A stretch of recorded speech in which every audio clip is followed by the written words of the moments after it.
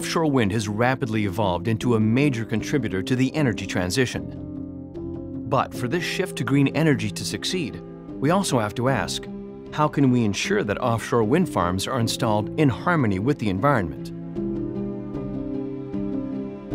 The monopile has gradually emerged as the standard foundation for wind turbines.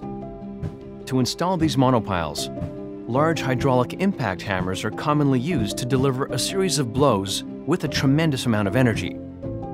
But this process is associated with strong impulsive noise that is potentially harmful to the hearing of marine life. Monopiles are therefore typically installed using a combination of measures to reduce underwater noise to an acceptable level.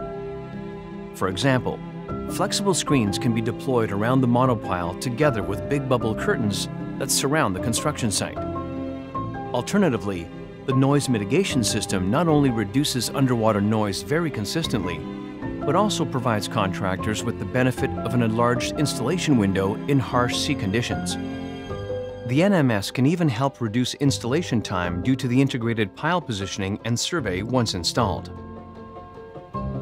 More recently, new pile driving procedures and damping systems, such as Pulse, have changed the pile driving techniques to reduce noise levels at the source while also decreasing pile fatigue. Protecting marine life against underwater noise has become an essential part of the installation of monopiles and the development of new installation methods. But how are we currently balancing the environmental impact, reliability, and cost of these noise mitigation measures themselves, as well as their impact on the foundation design and installation? With new pile driving technologies on the horizon for the installation of XXL monopiles, will current noise legislation still be effective in protecting marine life? One of these new technologies is EQ piling technology, which delivers a series of long-lasting blows with longer intervals. EQ piling technology is particularly suitable for the installation of XXL monopiles and minimizes pile fatigue. Although this generates less noise, as well as noise with a much lower frequency, marine life may exhibit different flight behavior, depending on the frequency range to which the hearing of certain species is most sensitive.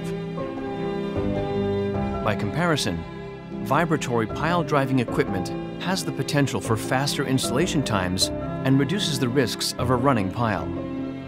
But how do we cope with uncertainties about the bearing capacity and drivability?